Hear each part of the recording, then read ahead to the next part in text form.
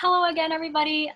On behalf of LEAF and our guest speaker for this evening, I want to welcome you all to the virtual Lake Wilcox Park tree tour and express my absolute joy in having you join us this evening. My name is Lam, and I'm the education coordinator at LEAF. We're a nonprofit based in Toronto that's dedicated to improving the urban forests in the GTA. For those of you who are unfamiliar with the organization, we help residents plant the right tree in their backyard space. We plant it in the right place with the right care through our backyard tree planting program. But we also provide other opportunities such as stewardship events that people can engage in, and also educational programs such as this one. So this event tonight was made possible with the support from the City of Richmond Hill, Ontario Power Generation, and GrandTrees Climate Solutions. The goal of this virtual tree tour includes learning about some of the natural and cultural history of the area around Lake Wilcox, to inspire people's curiosity about the trees around them, with a focus on the species that people can find in Lake Wilcox Park, which is located in Richmond Hill, and of course how these tree species support biodiversity as well. We also want to teach people how to identify some of their leafy neighbors and encourage people to plant some native species on their properties. But last but not least, we also encourage everyone to have fun. So before diving into the event, I want to take a moment to reflect on my relationship with the land and encourage you to do the same. So people hold immense power in being able to shape the land, and the impacts that we have, whether they're good or they're bad, they alter the reality of living things and of course of the people as well. And these impacts can linger around for a very long time afterwards. So in reflecting on the relationship that I have with the land, I want to acknowledge that the City of Toronto, where I'm hosting this event from, is situated on the traditional territory of many First Nations, including the Mississaugas of the Credit, the Anishinaabe, the Chippewa, the Haudenosaunee, and the Wendat peoples. Toronto is covered by Treaty 13, signed with the Mississaugas of the Credit, and the Williams Treaties, signed with multiple Mississaugas and Chippewa bands. For thousands of years, this land has been home to many diverse First Nations, Inuit, and Métis people. We recognize the enduring presence and resilience of Indigenous peoples and recognize their role as stewards of this land. I invite you to visit native-land.ca to learn about what territories or treaties cover your city. As someone who lives on and is supported by the land, I'm immensely grateful for everything that it does to nurture and sustain not just me, but you and all the other living things around us, both within and outside of the city. We all have a responsibility to look after the land while we're here for generations to come. So as we learn about the history of Lake Wilcox, some of the native trees that can be found there, and how they support biodiversity in the area, I encourage you to take a moment and reflect on what you can do to promote harmony with the land and other living things, and really just to support and enrich the life that's around us.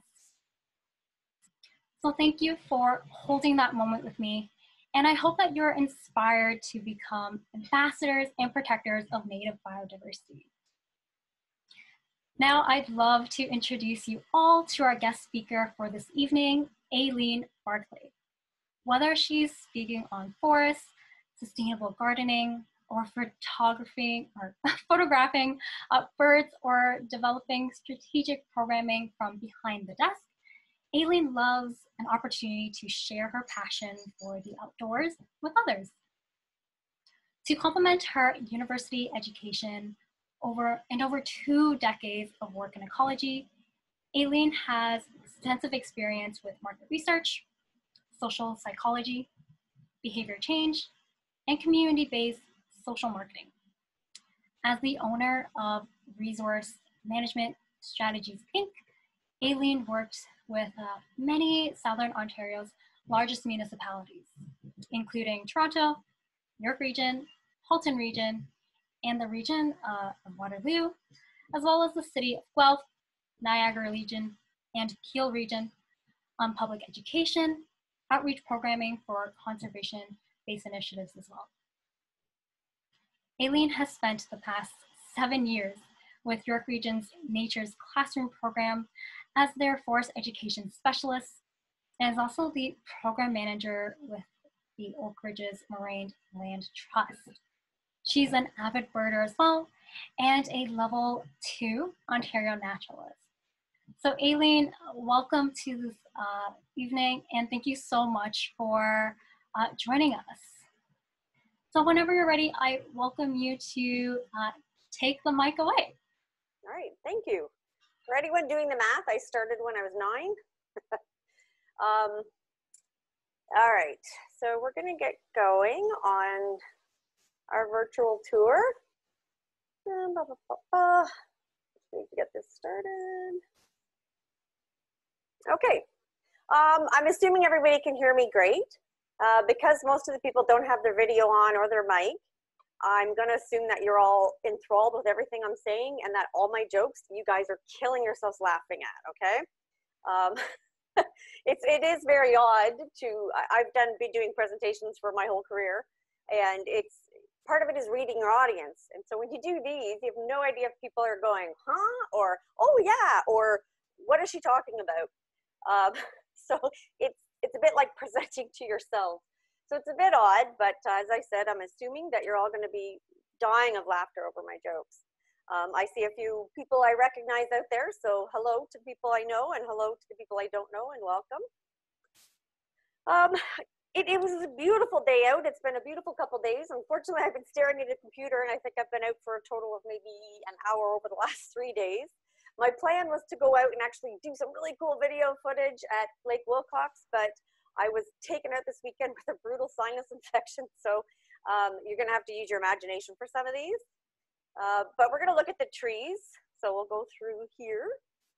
We're gonna look at the history of Lake Wilcox, why trees are awesome, why native trees are awesome-er, which trees would be awesome in your backyard, and some design and ideas and tips, and then how to look after your trees. Because just planting a tree, people sometimes get a little intimidated. So we'll talk kind of ways to make it really look fabulous in your backyard so that you're hopefully more inspired to plant more trees in your backyard. And this is just behind my house, I have some red pines. And this is a little teeny chipping sparrow baby coming out looking for his dad. So one of the reasons trees are awesome is to get cute things in them. Okay, so the creation of Lake Wilcox. It's on the Oak Ridges Moraine, and it's what's called a kettle lake. And it's basically kind of like a glacier puddle. I'm trying to keep it very simple here. It's leftover ice from the chunks that fell off as the retreating glaciers were going backwards. The ice kind of fell off, but there was, you know, when we picture a glacier, if anyone's ever been to one, it's very clean. Sometimes they're almost crystal blue. This is a bit dirty, this one, because as it's expanding, it's scraping up the dirt. And as it's retreating, it's leaving all kinds of dirt. So these chunks would break off and they get covered in dirt. So they didn't melt or evaporate like some of the other ice waters did. And there was a lot of it. Oh, I'm getting some weird feedback here on someone's mic, I think. Oh, okay, it's going. So I was trying to find a really great graphic to show you guys to kind of explain how kettle lakes were made. It's a very unique form. They're not a very common lake. They're not typical of the lakes that we have up north. So here's my technical drawing for you guys, and hopefully it doesn't like blow your mind. You can kind of see that this is before, and the glaciers retreated, and they covered all of Ontario, most of Canada. And this is kind of that big ice chunk that fell and left a dent, and then it got covered up with muck and melted, and there it is. And then after, we have the wonderful Lake Wilcox, which is one of the many kettle lakes. Other ones you might recognize are Musselman's, Preston Lake. Oh, there's so many of them. And you probably recognize them. Basically anything along that moraine that runs from east to west, that's a lake, is probably going to be a kettle lake. There's even little teeny ones that are almost like ponds that are actually a kettle lake. So my art aside, there's a better drawing. I did find one. So this kind of shows you that the big mess that was left behind. So this big mess was what we now call the moraine. So the moraine is kind of so you know when you shovel your driveway all winter long, winter's coming, and then it melts in the spring and you get that kind of pile of rocks and debris and all that that's on your lawn. That's kind of what happened with the moraine, but on a much bigger scale. And so we're on a pile of snow dirt. And in there are these kettle lakes. So this would be the snow dirt. And then these are the little chunks that fell off and left these wonderful kettle lakes. Maybe not a pretty start, but a beautiful finish. I just got some pictures of the kind of creatures you find out there. Beavers, which not everyone likes, but they are the best nature's engineers that you can find. My office is out of the Cawthron-Mullock Nature Reserve, and luckily over the shutdown, these beavers moved in, and it is incredible the change they've done. This was an online dammed stream, but they took it out years ago. The life around this pond is incredible. So, you know, beavers, yeah, they might chop down some of our beloved trees, but they help a lot of other trees, and they're just incredible. We've got a little belted kingfisher, and then we have things like frogs and our turtles. Right now, sadly, every one of our species of turtles in Ontario is now listed as a species at risk. They really need our help. And I saw Pat Richards was in the crowd, and her granddaughter helped make a turtle protection nest, and we were able to save a nest, which turned out to be a test nest, but you can do little protectings for them because they really do need our help. And if you're lucky, the babies are starting to emerge, and they're teeny little things. So watch where you're stepping, and we can help them out. Move them over a road or something in the direction they're going, that'd be great. But that's a whole other topic. So let's go to the people perspective of Lake Wilcox. So, you know, back in time, we figured out how it was made, and it would have been covered in forests. Pretty much all of Southern Ontario would have been covered in forest, lakes, a few grasslands, a few alvars, a few wetland swamps, but generally, the majority of the area would be covered in woods. However, back in the 1920s, all these lakes that were up here, so Musselman's Lake was one, they were the hot spots. They were like the Muskokas and then some. They had dance halls, they had parties. So you can see in this picture that it was just the place to be. And it was a lot closer than Muskokas, but at the time when you didn't really have the fast cars and the highways, this was a jaunt. So it was very popular. And then as things started to expand in the 50s, you started to see housing around the area. And it kind of slowed down. And then it popped up again in the 80s and kept going. And then in the 2000s, I don't know if anyone in the group remembers this, there was the big stop development on the Oak Ridges Moraine. And it was a community kind of uprising saying, enough, we need our green, this is our rain barrel, it feeds, you know, the Oak Ridges Moraine feeds our streams, it feeds our drinking water, it's green space, it's trees. And it got attention. And so a lot of the development was stopped, and this led to the development of the Oak Ridges Moraine Conservation Plan, which is still in act today, and it falls within the green belt as well. And what it does is it kind of breaks up the whole moraine into different designations and what can and cannot be done on it. So you have your natural core, your natural linkage. Those are kind of very well protected, very, very limited development. You have your settlement areas, which are, yeah, we can develop here because there's existing. And then we have our countryside, which is kind of farm and agriculture. So thankfully, people speaking up and saying, hey, stop cutting down our trees and ruining our lovely moraine, it led to protection. So, you know, you can speak up and make change. So I tried really hard to get onto a government website to find really old pictures and some really cool stuff to show you way back. Apparently they didn't have cameras back in the glacier period, but they did here. And so we have these two aerial images of Lake Wilcox. So there was lots of trees, then there was less trees, then there was almost no trees, and now we have more. And I'll show you a close-up of what I mean.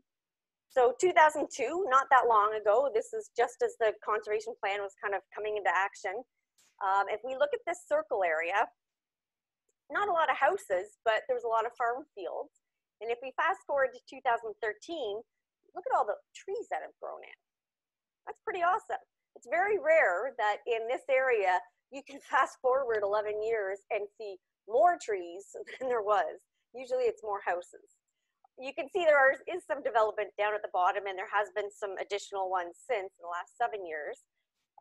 It was weird that I couldn't find a more recent one on Google. I think I must have missed something. But the point is that we've taken away the trees, we've added trees, and that makes a huge difference. And when you have the houses, it's hard to get rid of the houses. So add trees in the house. You know, people often, when I have visitors before COVID that would come, they'd say, oh, flying in, I can't believe how green Toronto is. The ravines, the backyard trees, the green corridors, the parks that have the tree coverage, they do make a difference. So, you know, even if you just have I have a teeny little backyard, it's actually a little crowded right now. I need a bigger yard. I'm going to start trying to rogue plant the little schoolyard behind me and hope they don't get rid of it. You can plant little trees. If you have a big yard, you can plant bigger trees. So what I'm going to go through is look at some of the trees that are featured on the Lake Wilcox tour. Some of the ones that I think would be awesome in the backyard. I was limited to 8 trees, so it was really hard. But we're going to go through that. We're going to look at little trees, big trees, what works, what would work in your yard.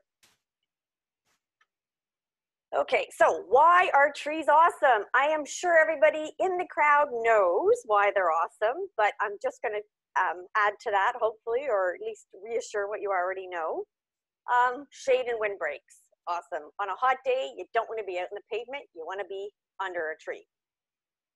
When you have those heavy storm events, I've been out in the forest, and it's raining, and it takes about 15 minutes before it starts to actually hit the forest floor. So I know I have 50 minutes to get out of there because it diffuses that heavy rain, and then it slowly drips off the trees over hours. So the rain will stop, but it'll still be raining from drips in the forest for an hour or two afterwards. So it really breaks up those heavy rains that we're seeing. Obviously, it improves our air, helps clean our water. Excuse me. Cool story. If you haven't heard of the emerald ash borer, it's a horrible disease. It's wiping out ash. But one of the Oak Region forests, they were going to clear out these ash because they're a high-risk hazard tree to fall on people, and they were going to plant understory plantings. They took out this really nice, it was sad, but this area of very mature ash. And then they went back to plant and realized that this kind of wet soil that the ash were in, because the ash were gone, the water was released. It was now standing water. It was like a wetland. And before, there was not even water. It was just kind of damp soil. So these trees hold so much water in them, and they're really important in that cycle. In doing that with the roots and everything they do, and there's really neat studies on the, what are they called, biocommunication, I think it is, that it's how the trees and the fungi talk and interact and work together. It's really awesome stuff. So those trees are really, people say you can't see the forest for the trees. I say you can't see the trees for the forest, but at the same time, they kind of both work because the forest is a whole system. It's not independent trees. They all work together, and it's just fascinating new science. When I went to school, this wasn't there. Again, I'm dating myself, but this is new science, and it's fascinating. Having a tree will increase your value of your house by a lot. That's incredible.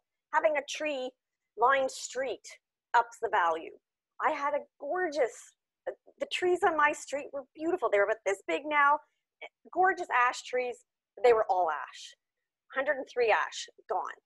So our street was just getting to the point where the crowns were starting to go over the road, and you're driving, you're like, I'm in a movie. They're gone because of the emerald ash borer.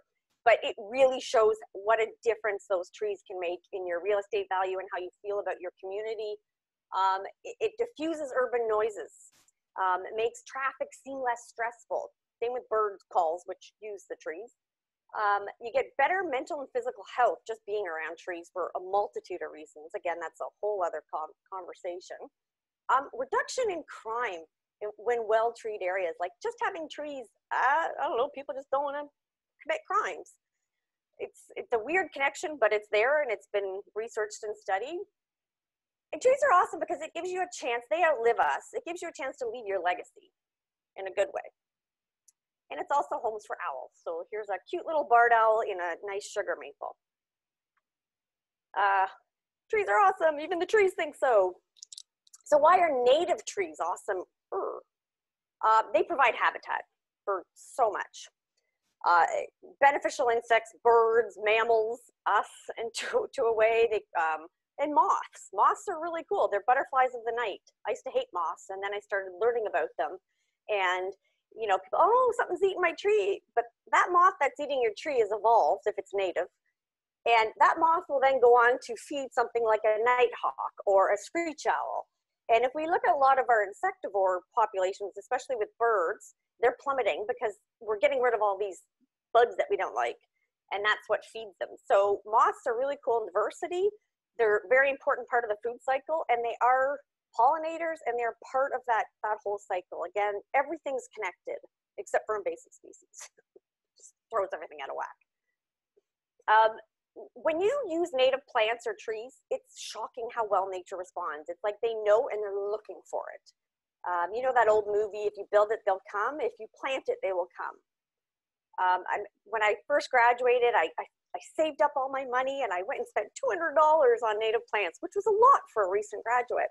And I planted them in my garden and I was so excited. And then I went out a couple weeks later and something had chewed all of just my native plants. Oh, I was devastated.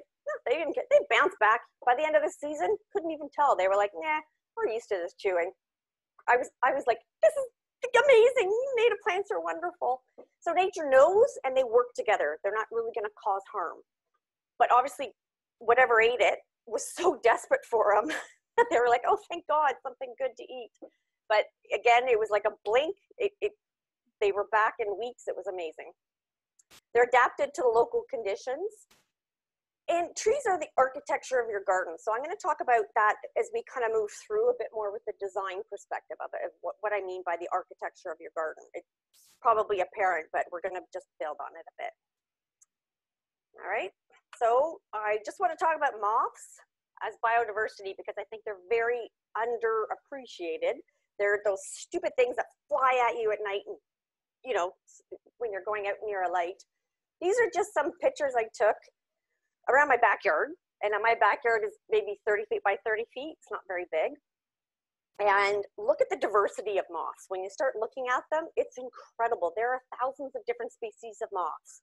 These are so important to our system, like that whole natural world. So butterflies, everyone's like, oh, let's build for butterflies, but moths are something we should be looking at too. They're butterflies of the night.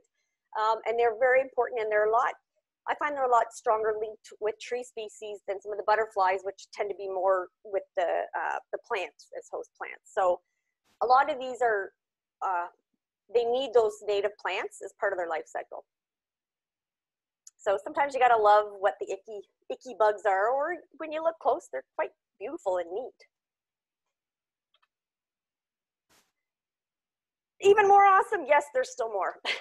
So all native trees provide some value, if not multitudes of value. For us, for biodiversity, some are better in yards than others. Not every tree is meant to be a backyard tree. It's meant to be in the forest. Some are incredible in your backyard. Woo.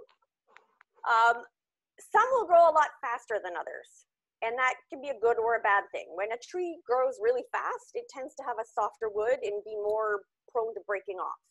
A nice slow-growing tree is kind of setting in that hard wood, and it tends to be a firmer, stronger, longer-lasting trees. That makes sense. So we can kind of look at some of the things that love trees, baby owls, chipmunks.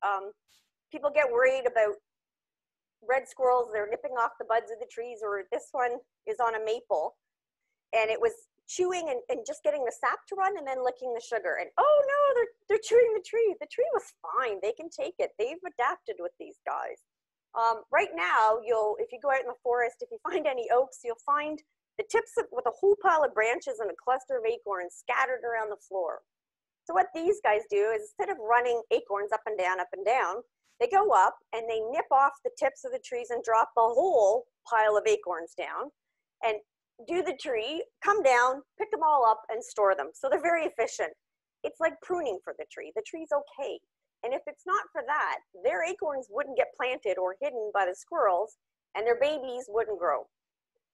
They say squirrels forget about 50% of their acorns. I'm a firm believer that they don't forget. They're strategically investing in the future, and so should we.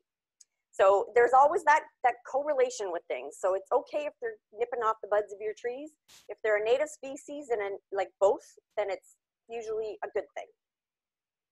Not everyone loves raccoons, but this is a really cute picture of cavities and why they're used so well.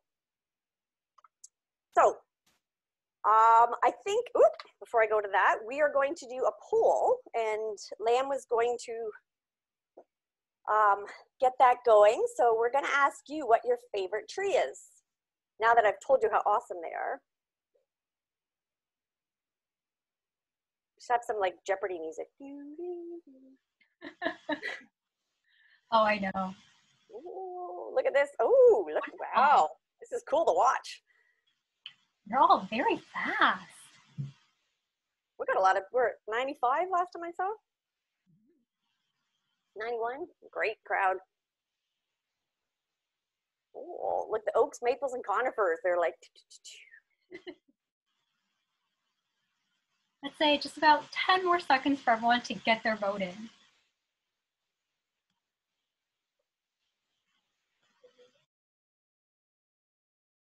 All right. So I'm not monitoring the chat. So Lam, if you see anything you want to pop up out of the chat, like I'm getting feedback or something, just cut in and let me know. And maples win. Woohoo! All right. I'd say that if any tree won.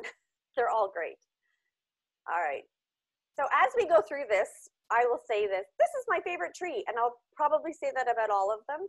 I do the same thing with birds, mammals, plants, everything. I really do think nature's fascinating. There's a few I'm not cool with. Swans, yeah, they look all pretty and calm, scare the bejesus out of me. Oh man, those things are evil. But generally I love everything. So I'll say that this is my favorite tree, and this is my favorite tree, and this is an awesome tree. Because they all are truly great. All right, so the first one. Oh, I love this tree. It's one of my favorites. The service berries are such a popular tree. There's many different species. We're going to look at the Allegheny or smooth serviceberry, and they're really sometimes really hard to tell apart. And I'm going to say I can't remember if the one I have in my backyard is actually this one, but it is a serviceberry, and this is the picture. So let's pretend it's this exact species. So these ones are absolutely four-season interest. And what I mean by that is you have something like, say, tulips. They are great for about 2 weeks, and then they're just meh. You want something that is in your garden that works for its space. Not all of us have massive gardens, and so everything that's in your garden and your space that you're loving and looking after and enjoying and appreciating it, it better work for it. And so it better not just work for 2 weeks. It's got to be long. It's got to be a couple seasons minimum. And trees, luckily, they all do that. Some do it better than the others. This one, it's got a lovely white pinkish flowers in the spring, and it's just stunning. The architecture, it's multi-stemmed, beautiful gray bark. There's flowers, there's berries, and then it's a fabulous color in the fall. It's awesome all year round. So yes, it deserves to be in your garden. It earned its spot. Unfortunately, bunnies like it. I've been gardening since I was about, well, I wouldn't call it gardening. I was trying to figure it out when I was 17, but I've been gardening since. And this is the first year that I've had actual damage, full-on damage from a bunny in my backyard. It ate things bunnies aren't supposed to eat. I think it got somehow trapped in my backyard with the snow. And my lovely serviceberry, which was just starting to get awesome, is now totally pruned back. However, it's growing back, and it'll be back in no time. So it's just a little slowdown in it. However, it still looks great. The flower is very important for pollinators in the spring. And of course, when you have the bugs, then you have the things that eat the bugs and then the bigger things. So again, it's that whole food chain, that whole wraparound ecosystem, very, very important. And down here is a orchard oriole on a serviceberry. So they get out about 10 meters in height. Height will vary depending on how happy they are. How fast they get to that height will also depend. So there's one of the forests out here, and there's a big hill, very sandy soil, but the trees at the bottom of the hill are almost as tall as the trees at the top of the hill because they get all the nutrients and rain coming down, so they have grown a lot faster. But generally, you can kind of estimate an average top height for things. For identifying alternate leaves. So the way I often explain this, and I can't get up and do this in front of the camera like I would in person, is that alternate is your arm and your leg. They're not across. Opposite is arms. So they're directly across from each other. And then alternate, if you can see my legs up. So they're not straight across. And that's kind of the first ID feature you want to look at when you're going with trees. A very small serrated edge with a pointed tip. Multi-stem, the older stems are smooth and great. The stems alone are a fantastic feature. When they flower, the leaves are really neat because they're kind of half open, like they're folded, and they're a neat reddish color. So not only do you get the fabulous flowers, you get this really cool reddish kind of V-shaped leaf that is almost like a backdrop to those flowers. So this one just is incredible. Tends to be darker leaves above and lighter underneath. When you get into the individual species, I think that alone is, again, another webinar, and I don't think I'm equipped to teach that yet. There's a lot of very intricate details in the different serviceberries. So, but that's what tags are for at the garden center, or if you're getting something from Leafage, you can actually read and they'll give you the specific species. Design ideas and placement. So the one at the top, like what an ugly spot for it to be, but doesn't it all, like it just stands on its own. This is at Courtright, and it was a dreary day, and you know, it's surrounded by wood and concrete, but man, did this thing show. You can see, really get an idea, this is kind of your mature peak height serviceberry. You can get a really good picture at that multi-stem architecture, that the stunning flowers, that kind of pink glow as the little leaf buds start to come out. So even though it's not in the prettiest of areas, boy, does it stand out. And then down below is kind of more in the garden setting. So when I talk about the different parts of a tree, when you're looking at your garden, it's kind of like your house. So your trees are your walls, your shrubs are your furniture, and then your plants and decorations are your pillows and your pictures and your little trinkets. If you have too many pillows, too many trinkets, it gets a little busy. If you don't have walls, it's kind of weird. And not having furniture and just having, say, pillows and walls would be weird. So when you're building your garden, you kind of have to look at it like you're building your house. Walls, furniture, and then a few tasteful accents. When it comes to garden design, you and I, everyone here, probably aren't wearing the same outfit. We probably don't like everybody else's outfit. We all have different tastes. So there's no right or wrong to what you add to your garden. If you like it, fantastic. But there are some core kind of design tips that will help you build a balanced looking garden. The type of furniture you buy and the type of pillows that you add, that's your decision. And we all have different tastes. If you're happy, that's great. But keep those kind of core fundamentals of trees, shrubs, and then accents in there. I once went to a visit. This lady was so mad, and I had to go in as the manager and talk her down. And she had a claw bathtub in the middle of her garden. And I was thinking, oh my God, why would someone do this? But she loved it. She wasn't sure. And she had this Japanese maple. So part joking, I said, well, why don't you make the Japanese maple at the end so it looks like a shower? Oh my gosh. And I almost laughed, and thank God she got excited before I could laugh and let her know I was kidding. She was like, this is a great idea. By the end of it, she was hugging me. She was giving, this is pre-COVID, you could hug people. She was trying to give me gifts. This is oh my God. So what I thought was kind of a bit of a smart aleck comment, she thought was the best design idea ever. and wrote the local counselor about how great things were. And I thought, wow, I'm glad I didn't laugh too soon after that one. So it is personal taste, but again, there are some core things. So back to the serviceberry. This is definitely a focus point. It isn't a backdrop. It isn't that architecture. It's your awesome chair that you got, or your fantastic new couch that is just, oh, I just love it. I looked everywhere. This is your focus area. You can underplant it, but when you have that fabulous summer bloom, you don't want to get too busy underneath. It's its own show. Don't distract from it. However, in the summer, it's probably one of the less dazzly time for this plant. So it's okay to add that kind of competitive other things underneath that will make up for the lack of pizzazz going on up above. But it is its own feature. It acts as a mini tree, which is great for backyards like mine where I can't have a giant tree. Well, I'm trying, but we'll see how that goes. Hopefully I'll be dead by the time it's really big. But it's great for little yards because it has that kind of cool shape and behaves almost like a tree. All right. So our next one, serviceberry is something you want a bit more sun, part sun. This one is for shade. So if you have a shady backyard, this is a great tree. It also will grow in a part sun.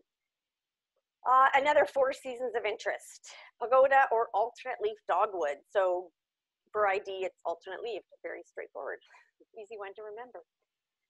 Flowers again for pollinators. The berries right now are out and the birds are all over them. It's architecture. When you go out into the forest, you'll see it growing in a mature sugar maple deciduous tree type forest. So they're very happy in that heavy shade. Really a fabulous plant. When it's in the sun, I find it doesn't get the right architecture. It's a bit more bushier. And then in more shade, it tends to get more of that striated kind of level look to it, which is, both of them are fabulous. Yeah, I'll show you. Well, you can see right here, you can see the berries and then the lovely flowers. And wow, it's gorgeous with these little balls of white tough flowers. Incredible plant. But 4 to 6 meters in height, so a little bit smaller, but I saw some today that might be a bit bigger. Alternate leaves and stems.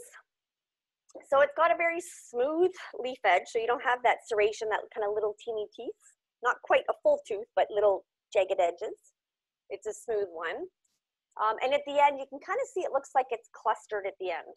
And that's a tell. So it doesn't just have like a terminal leaf at the end. They kind of get all crowded at the end because I guess they're excited about being there.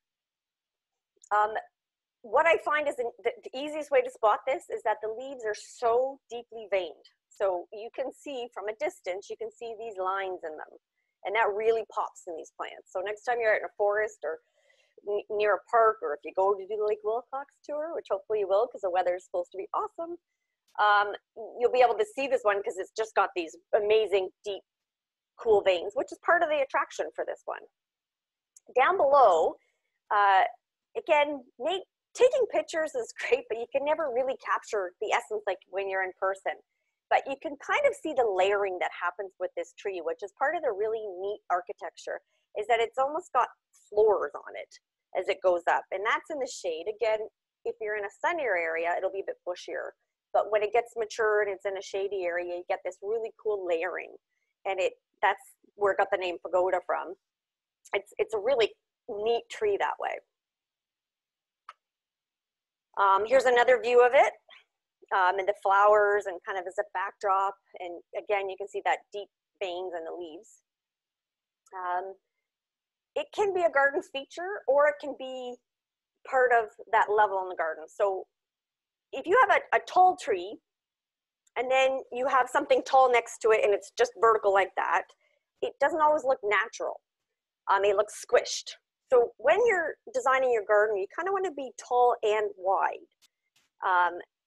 For not the super tall trees because you'd need a giant garden, but a smaller garden, you almost wouldn't be almost as wide as you are tall. So it's kind of got that cascading out look to it. So it's not jarred and squished. If you want a more contemporary or modern look, you can do that and make it more linear, but use repetition, if that makes sense. So if you want that kind of formal modern look, repetition, and you can get away with that upright look. But if you want a garden that's a bit more balanced, you want to have height and width.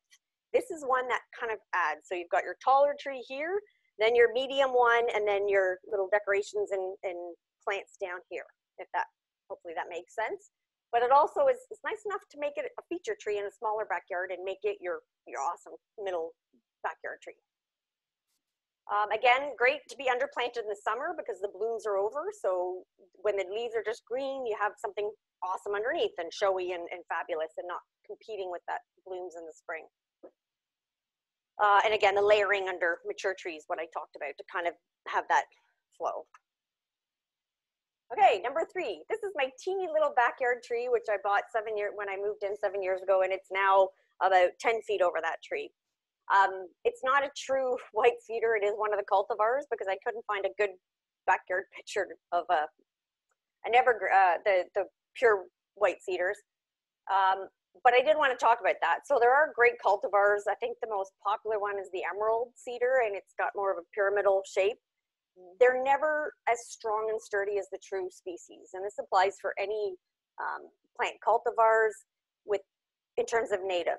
Sometimes they will cultivate a plant so it's disease resistant if it's prone to a disease, like bergamot with mildew, something like that. But generally I find with the trees, when they start tweaking them to make them look fabulous or bloom longer or whatever, they're not as durable and strong long-term as our native ones that have developed here and haven't been tweaked. Hopefully that makes sense to everybody. There's a few exceptions with disease resistance, but generally our true native plants are always your best bet. They can go from 12 to 20 meters in height. However, you can also get the little globe cedars, which maybe get about 3 feet. Mine disappeared under a snowbank all winter long. I was convinced it was dead. Didn't see light for that whole year we had that ice storm. And sure enough, the ice melted and it popped out. Went, okay, I'm awake. And no damage. I was shocked. This is definitely winter interest. In any garden, any house, winter's not always the best time. It's gray, it's dreary. There's no mosquitoes, which is good. But to have that little punch of evergreen color in your garden just really makes that nicer thing to look at instead of everything dead and leafless. So having evergreens is a must for your garden. Absolutely. Contrary to the myth, they do not breed mosquitoes. I've seen people cut down some of the most beautiful cedar trees. I don't want mosquitoes. No, that's not the case. Yes, mosquitoes will hide out with them, but they'll hide out in grass as well. They'll hide out in any plant material. Where that myth came from is that cedars like to be, they can handle wet feet. They can also handle dry feet. They're pretty drought tolerant considering their origins are usually wet. And so people see cedars and go, oh, there's mosquitoes. They don't realize it's the little pools of water that the mosquitoes are in, not the actual cedars. So they don't breed mosquitoes. They don't harbor them any more than any other plant would. It's just that they're associated in nature with wet areas, which is where mosquitoes breed. Okay, so you don't have to worry about that. Actually, some of the oils will help repel them. As I said, many cultivars, but native is best. And here is, in terms of food, this is a little pine siskin, and he's eating some of the seeds in the spring as he's getting ready to head back up to the boreal forest. My tree, which is, as I said, ginormous now, I have to start taking some other stuff out of the way. It's crowding everything. There could be 20 birds in there, and I just hear the chirps, but I don't see them. Sometimes if I'm lucky, I'll see the wiggling because I know there's a little squirrel using it to climb up and head out of my garden. But they're great shelter in the winter. All right, so it's an evergreen. It's got a flat leaf that looks like a tree. So you can see it up here. The leaves have the shape of a tree. So it's kind of cool, that replicating design of nature. They are shrubby. The bark has got reddish brown. It's kind of like that. It's like a stringy peeling one. It's hard to explain and I couldn't find a good picture, but the older it gets, it tends to get like a stringy, really neat stringy tree. They can be single or multi-stemmed in the wild. They can get quite big, mature. You've probably seen them growing all different directions. They're not going to do that in your backyard because hopefully backyard's not a swamp. If it is, awesome. Hopefully it's not too close to your house, but wetlands are awesome. They're typically kind of cone-shaped, and the cultivars make them a bit more cone-shaped. but they tend to be long in, what's the word I'm looking for? This is where usually someone in the audience yells out, ah, but you know what I'm talking about, long and oval shaped. Pardon? Yeah. I was like, height? I'm having one of those days where I'm like, you know that word? Yeah. Thank you. And again, there's a little chickadee in them, so they're very happy. Okay, so how do you use them in your garden? Again, every garden should have that winter green color, just to cheer us up and have that, we just need it. If you want to do hedging, you can make natural walls. You can make natural backdrops. You can cover something you don't want to see and not want to look at any point during the year, like your ugly neighbor's purple fence. Yep, I have one of those. It can be a backdrop for more showier plants. It's a nice green color. It can be its own feature. So this is my plant 2 years ago, my giant tree, and you can see it's getting bigger and bigger. They will grow, they'll grow wide, but you can trim them, you can shape them, you can hedge them. There's just so much you can do with them. They can be a backdrop, they can be formal.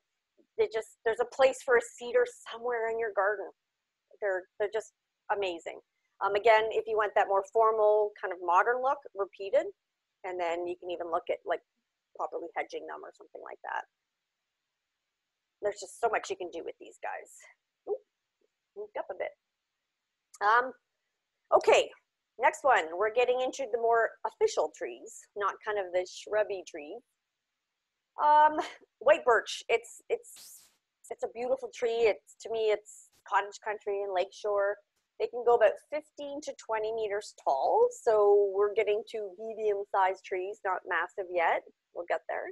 Again, you've got your 4 seasons of interest. So it's a fabulous color in the fall. It's got that beautiful white stem, lovely green against white with the black punches in the bark for spring and summer. It's just a beautiful tree for sure. Catkins. Birch pollen is a little heavy and does cause some allergies. I suffer, but it's totally worth it for this one. But the catkins are great sources of food and pollen. This also applies to willows, so not your crack willows and your tree willows, but the native shrub willows.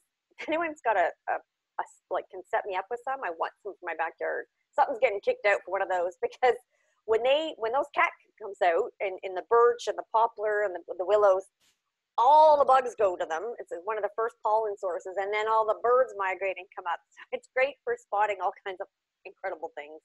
So I really need to get a native willow shrub in my backyard. I just can't decide on which one, but I need a source as well.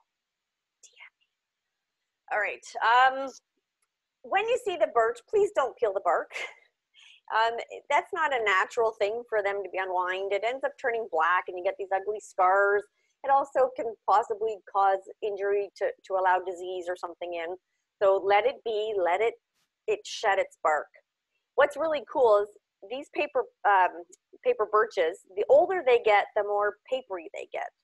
That function isn't just to look really cool in your backyard, it's to attract fire. Because when they're getting old, they're saying, okay, I need to be out of here, but I got lots of young, so I'm gonna attract fire, which will help clear us old guys out and give a chance for the young ones to come up and renew. So they are one that they don't need fire to get going, they need fire to stop and let the next generation come up. So those papery peels that get really, they're meant to start fires and meant to kind of proliferate that species. So it's a really cool adaptation that way. But let's not peel it, okay? And there's a little, I think that was a hairy or downy woodpecker on that bark. Because they're a softer wood, they tend to get good cavities in them and nests. Okay, so ID feature, I think this is the one whenever I'm doing a tour, I say, okay, name a tree, point one out. Everyone says, I know that one, it's a white birch. It's easy. Sometimes they'll point to a poplar, but I'll forgive them. But it's, I think, one of the more recognizable trees along with maples. Again, it's an alternate leaf branch arrangement. They have a double sawtooth leaf. So that's a big one and a little one. Oh, we're kind of missing it there. You can kind of see it in this picture. They've got a bigger jagged edge and it's like a big one, little one, big one, little one. The catkins are male and female trees, so you have two different ones, and they pollinate by wind, which is what gives us the allergies, because anything with a flower pollinates by bugs. So they say, look at my pretty flower, and the bugs go, ooh, I want some. They come in, the pollen sticks to their feet, they fly to the next flower, bam, plant sex. So they put out that effort for the flower for that, so that pollen tends to not really get stirred up in the air. It's usually stuck to some bumblebee bud or foot or something like that. The catkins, anything long and not showy, they have a long tubular one, and they say, well, let's not waste time on flowers, let's just let the wind spread our seeds or pollen. And so if you think about it right now, and I'm suffering, is if you see the plantain weeds, they have that long, thin, that's to catch the wind and pollinate by wind. That's what's going to give you allergies. But it's short term. This is a heavier pollen, so it's not going to stay in the air so much. So you often see it up on the lakes. You'll see like a film of yellow. So it's not that bad. It's worth it because they're really, really pretty trees. So here's just some design ideas. Again, they're kind of your feature. They're your highlight tree because they've got this incredible white bark. They're great because they have a dappled shade. So they kind of have a cascading branch that kind of flows, and they create this nice dappled shade. It's not a heavy, thick shade. It's a tree you want to sit under. Lighting, one of my favorite things is to see, and I'm not a big, don't overlight your garden because it affects fireflies, and fireflies are great, but the right light, just highlighting the bark on that tree, it really adds the most amazing element at night to your garden. So if you're someone that likes to spend a lot of time at night in your garden, maybe you're not home much during the day, this is a great plant to have. And then you can do some really neat focused accent lighting, and it just, wow, because that white bark reflects the light, it just takes your eyes up, and then you have these cascading leaves. Wow, does it ever make an incredible impression in your garden. And it can really brighten up that dreary, dark area that you might have. And little light, and all of a sudden, oh my God, my garden's fabulous. Thank you, Aileen. Okay, so now we're getting bigger into trees. So we've kind of had our little ones, our medium ones, and now we're getting into the, oh, we need some space, but man, are these big, awesome trees. This one is the tulip tree. They're starting to replace some of the trees that cut down, and these are some of them. Oh my God, as you can see, they're awesome blooms. I really use that word a lot, but you have to wait for it. So I have trees here that are probably about 10 years old. I'm not going to see a bloom on them for another 5 to 10 years. So this is a long-term investment for a fabulous show. If you're just moving into a home and it's your forever home and you've got space, this is, wow. It likes well-drained soils. It's not going to like its feet wet. It does take full sun. And when those blooms come in, the bees love it. However, apparently bees aren't really good at pollinating. So only about half of the blooms on a tree will get pollinated and actually form into a seed or a fruit. Interesting fact. I don't know why they'd put in all that effort if it wasn't that effective. We'll have to have a chat with the bees. The leaves, this is the key ID feature. I can't think of anything you might mistake this for. Maybe a ginkgo, but even then, it's such a cool tree. Leaf. So it's got these 4, occasionally 6 kind of pointed lobes. I can't even think of a word to describe this leaf except that it's a tulip tree leaf. So if I seen something else shaped like this, I would say, oh, it's shaped like a tulip tree leaf. It's just really neat. The cup-shaped flowers, about 4 to 5 centimeters, which is a pretty big flower. And wait for it, boom! Check that out. Imagine an entire tree covered in these like gorgeous tulip-shaped orange flashy blooms. Oh, it's worth the wait, absolutely. So this is one, it's a long-term investment unless you've got a lot of money and you want to buy one of those like already pre-grown $10,000 trees. Good for you. It's worth it in my opinion. So the trees, when we get into these big trees, these are what I said, the walls of your garden. They give them room, they're going to get big. Don't plant them 2 feet from your house. Don't plant them 4 feet from your house because their crown is probably going to be about 10 meters. And you're going to end up having to cut them and they'll be all weird shaped because they're scratching against your windows or damaging your roof. Always look at the maximum size of something when you plant it, not the little size, because they grow and they can cause problems if they're not placed properly. And LEAF is great because when they come out or they give you the advice, either in person or if you're doing it yourself, they will give you very strict guidelines on how far away things have to be. They're not doing it just to be mean and limit your choices. They know.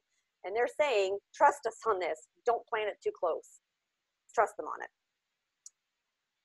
This is great if you have a larger lot and you want a nice sitting area, because can you imagine sitting under there on a beautiful spring day with these gorgeous flowers and bees buzzing about, not wasps, they're jerks, bees. Bees are awesome. They don't want to bother you, but they're buzzing around and there's this beautiful tree with flowers and you're sitting underneath it. Wow, that's something you need. Forget the garden. This is a standalone in my opinion. It can be a centerpiece in our front yard, or it could be part of your big backyard. Something you want to see if you have a couch that looks out that you like to watch TV but look at the garden, or you're, you know, if you're someone that likes to cook and look out your window, put it somewhere you're going to see and appreciate it, because when it blooms, you're not going to want to stop looking at it. But again, give it space. All right, now we're getting to really big trees. This probably should have been last because I think it is the biggest tree. This is a conifer evergreen tree. This is our white pine. It is our Ontario's arboreal emblem. I've been up since 5 a.m. Forgive me. Hello. Oh, someone's there. Hi. All right. This I is know I've got something noise in the background. It's Oh. off now. All right. Gives me a chance to have a little sip of water. These are the ones that were so big and tall and straight and massive in height that they got cleared out for the Navy. You know, hundreds and thousands of these were completely taken out for the British Navy because they were the big masts on ships, and they were the perfect tree because they were huge, they were hardwood, and they were straight. So they were popular. They were cleared out. It's very hard to find an old growth one of these around. They would be about 100 feet plus, 45 meters plus. There was one in Algonquin that stood above, and it was about twice the height. It was right along Highway 60, twice the height of all the other trees. And it stood out, and that was one they left. Not sure why. And unfortunately, because it was out there on its own, it eventually blew over. Yeah, when they get that big, they're called super canopy trees. So they kind of go beyond the canopy, and they're that super canopy. I don't know, really tall canopy, but they're officially known as super canopy trees. And these are very essential for a lot of raptor nesting. That's where you're going to find bald eagle nests, owl nests, hawk nests, osprey nests, you name it. That's where they want to be, way up high and well protected. A fabulous seed source for all kinds of different native species, especially the birds. And you can see here we have a pine warbler in a pine tree, and he is eating a pine sawfly. So see, there's a circle. You know, these, I mentioned earlier about the moths, and yeah, the flying ones are good, but all those caterpillars, only about 1% will live of what's laid. All the rest are the food and the protein that sustains all those songbirds that come up here in droves every spring, feeds their babies before they head back down south. So, you know, they are your insect control, and they're really, really good at it. There's a nice balance. One thing I did, oh, no, it's next, sorry, I'm ahead of myself. So a really, really key feature tree on our landscape and our ecology, and just so important. How you identify it. So with pines, they'll have these little bunches of needles. So spruce will tend to kind of connect direct to the branch. These will kind of bunch and then attach. You can kind of pull them off in these little bunches that you can see. White, 5 letters, needles, 5. Pretty straightforward. All the other ones have 2 short, 2 long, 2 medium, 2 twisted. But this is the easy one to ID. So it's 5 needles in a bunch, letter white. This is usually when I look on the ground, pull one up, and can't find anyone that has 5. There's only 4 because the other one fell off. But trust me, there's 5 per bunch. They tend to have a nice soft look to them, where the red pines are long, thick piles of 2, and they look, I find, sharper and coarser. And I'll show you a comparison in the next slide. They have a dark bark. It's almost black, where the red pine's more of a pinky orange one. This is the iconic group of 7 tree, the ones that have that wavy leaves. So what a tree does is if a branch isn't pulling its own weight in terms of photosynthesis, it gets rid of it. So you have to make more than you take up to keep it alive. And if there's too much shade, then you're not cutting your weight, and they just get rid of it. They slop it off, it's called. So you tend to get them way up above, and all the branches branch are really wide up top. And so any group of 7 picture, you tend to see those, again, super canopy trees in that shape of the mature tree where it's up high and it's invested in its most productive branches, and they tend to be awesome. Hopefully that makes sense. But we could do that with our kids. No, just kidding. Make your bed or you're out. So here, I'm assuming you're all laughing and not going, oh! They do really well in well-drained soils. So along the moraine where we have all that dirt from the glacier, it tends to be very sandy soil. And when they cleared up the land and dug up whatever topsoil was there, and the winds blew and there was sand everywhere, there's very few trees that'll grow in full sun, shade, sand, dry. These guys will, which is why there's so many of them, because they were the only thing that could kind of stabilize those soils and start creating that forest. They're great for, again, any evergreen, blocking unwanted views. It is a big tree. Don't plant it near a building unless you're moving out next year. But I tried that and they cut down the tree. So never ever go back and visit an old garden. It's devastating. But give it room. Know it's going to live to 200 years and get huge, and plan for it so it doesn't get cut down at 50 years after all that effort of growing. Again, it's a large lot thing. It's not something you put at the corner of your house. If you have them already, again, that layering, this one is so high up that it's almost the structure. So, whoa. All right. Oh, there we go. I tried to find great pictures of garden designs around these, and all the ones I could find showed the trunk of a tree and this gorgeous shade garden. But you couldn't see the tree that was giving the shade. So it tends not to be the main feature of a garden, but it would look ridiculous without them. So again, they're the walls. You don't ever see interior design pictures just showing you a wall, but it would look stupid without it. So these tall, magnificent trees, they're your walls. You need them in your garden, and then you build the accents underneath. So finding a great design with a mature white pine is not happening, but I found a lot of trunks with great gardens underneath. So just think along those lines. All right, sugar maple. They are starting to look fabulous. They're probably one of the most impressive ones that we get in our fall color change.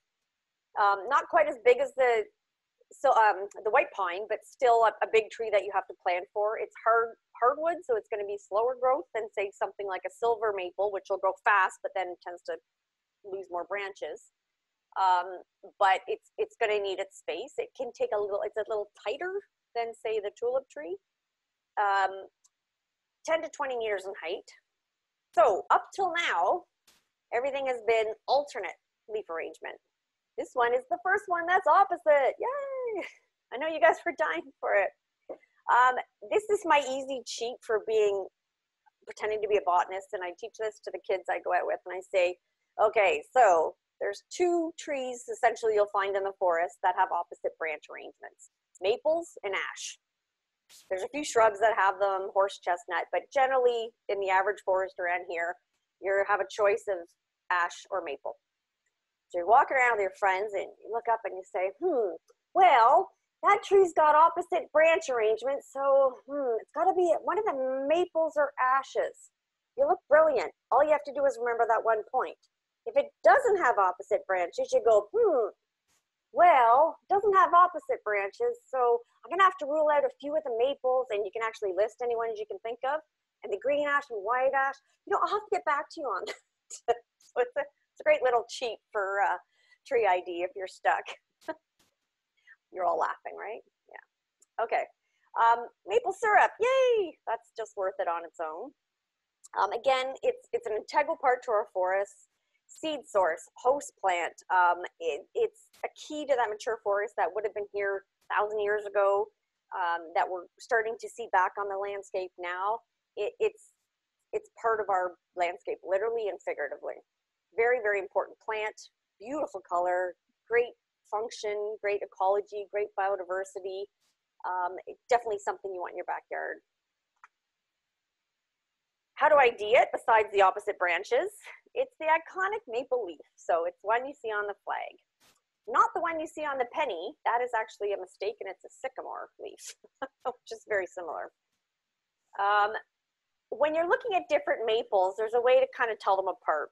And how I look at it is that a red maple looks like a chubby silver maple or sugar maple.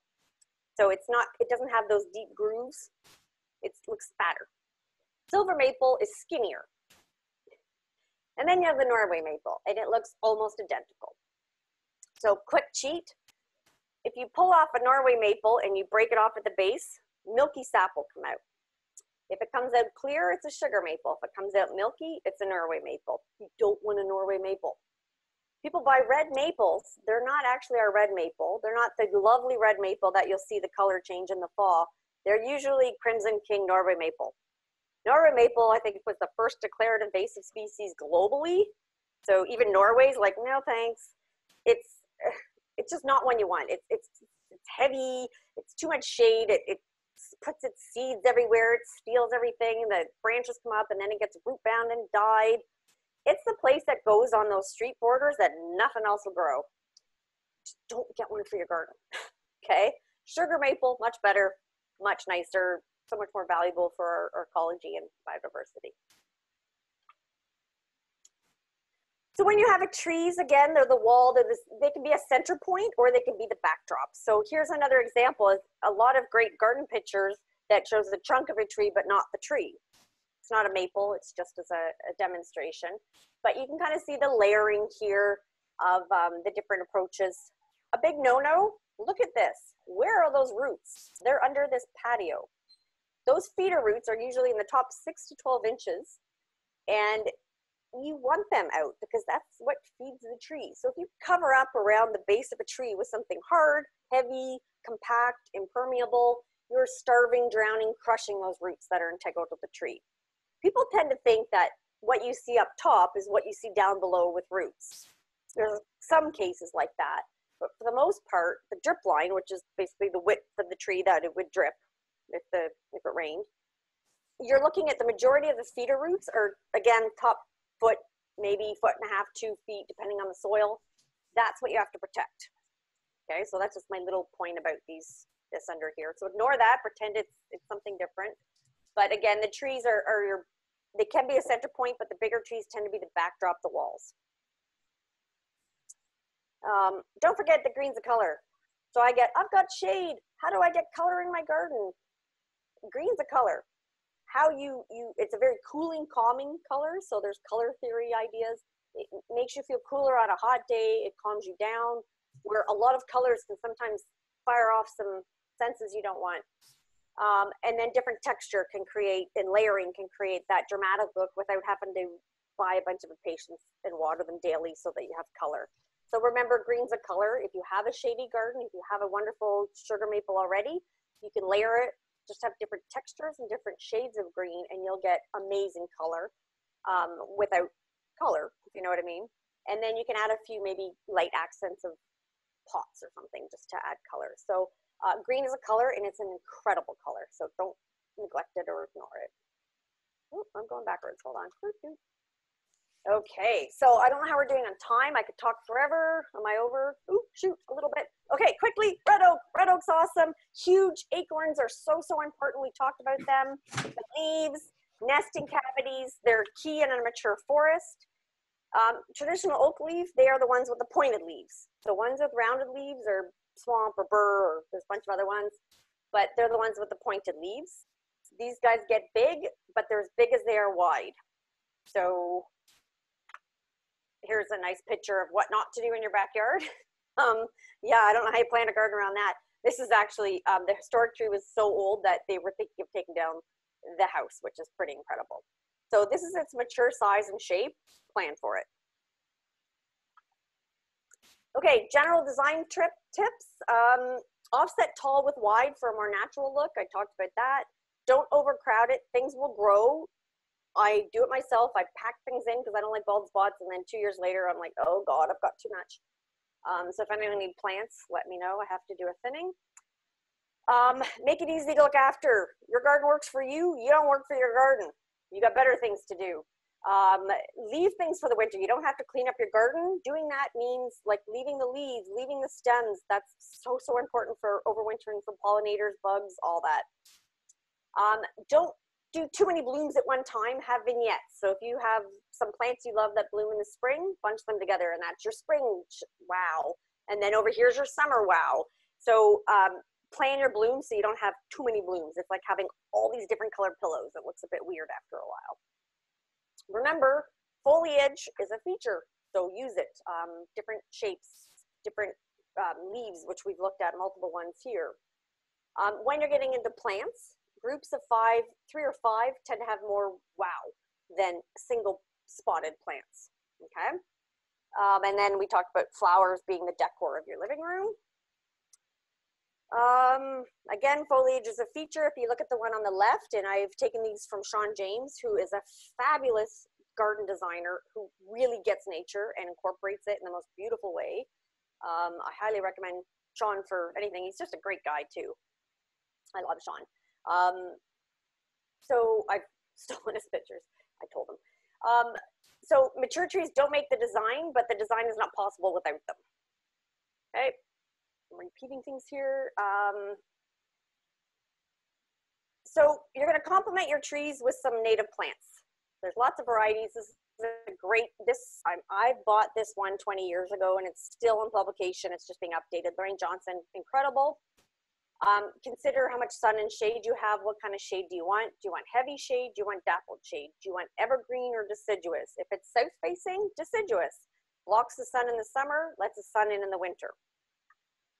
How much sun, just a little breakdown of it, part sun, part shade, the different kind of descriptions of what that means in case you're not sure. Looking after investment, watering. Leaf's got some great stuff on their website, not too little. People say, oh, I watered it every day. Well, you drowned your tree. Don't do that. 1 to 2 times a week for new trees.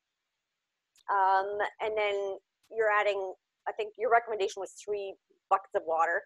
If there's a severe drought, you want to do a slow trickle in that drip line. Don't flood it, don't dump it, but they'll need it, and you'll start to see leaf curl.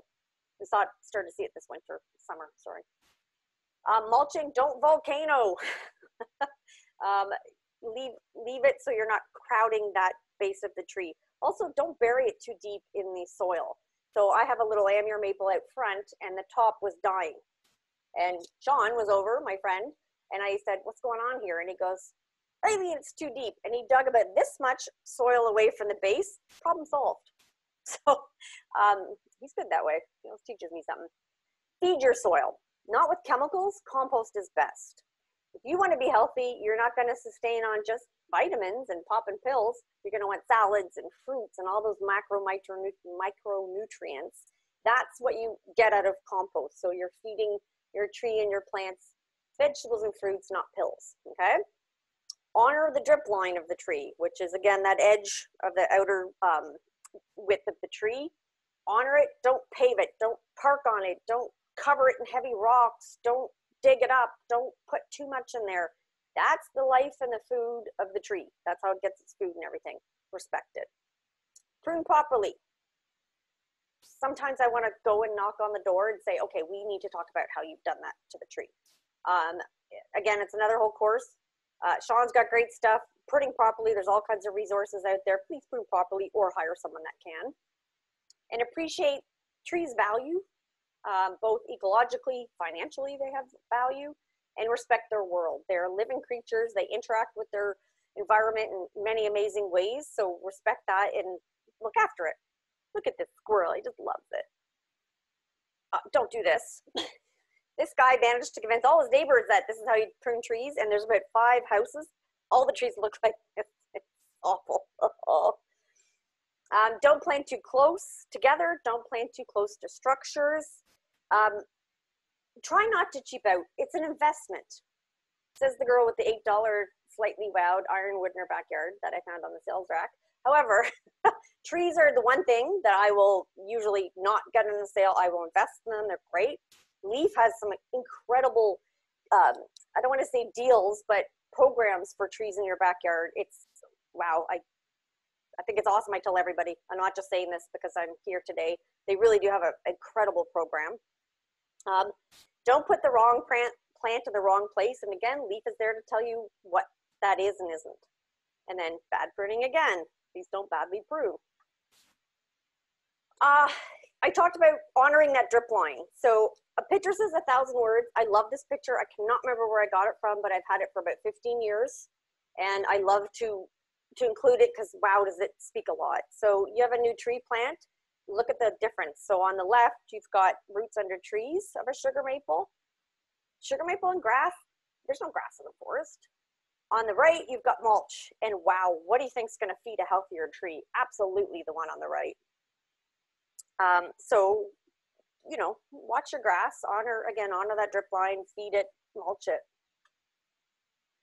And as I said, Leaf programs, they have a do-it-yourself or a full service. They have consultations. They're starting in spring 2021. They also have shrub kits, garden kits, so you can get designs with it. You can get pollinator kits. You can get shade kits. All come together. They give you a design. It can't get any easier or better than that. And pawpaws, which are a big thing, and I believe you're sold out, right? Yeah. So absolutely check out Leaf if you haven't already. I can't say enough about the programs. They're incredible. I wish I had more room. Okay, so I did it. Hopefully I'm in time. Thank you. If you want to email me with any questions, because I kind of flew through the end there and I've given you so much. I'm on Instagram, Nature Girl Aileen. I think that's it. And if you're in York Region or close to York Region, I started up Facebook groups. It's called York Region Nature. I think we're at like 1,900 people now, and I post, everyone posts about different things, but any kind of upcoming programs, events that I think people will be interested in, you can find me there, and hopefully we'll see you if you're not already there. Oh, okay. You, Lamb. Thank you so much, Aileen. At this time, you know, if we were in person, it'd be a round of applause for you, but it'll just have to be a little virtual one. Round of applause. Thank you so much, Aileen. You have a wealth of knowledge, and it's been an absolute honor and pleasure to hear from you about how to recognize some of our woody neighbors, to awesome garden tips, and even basic care. I also want to thank all of the participants this evening for spending your time with us tonight. I hope that you're inspired to plant native trees and will become a steward in your community. Of course, if you're like me, a millennial, where home ownership is becoming next to impossible, I encourage you to just soak in everything from tonight and teach others what you've learned. So this is just a quick little reminder that the trees that have been presented tonight can all be found within Lake Wilcox Park, which is located in Richmond Hill, Ontario. So Leaf has developed a self-guided tour if anyone is interested in visiting. A link will be provided in the chat box, as well as in the description of this video and in the follow-up email as well, which will also include some of the amazing resources that Aileen has spoken to this evening. So thank you again, everybody.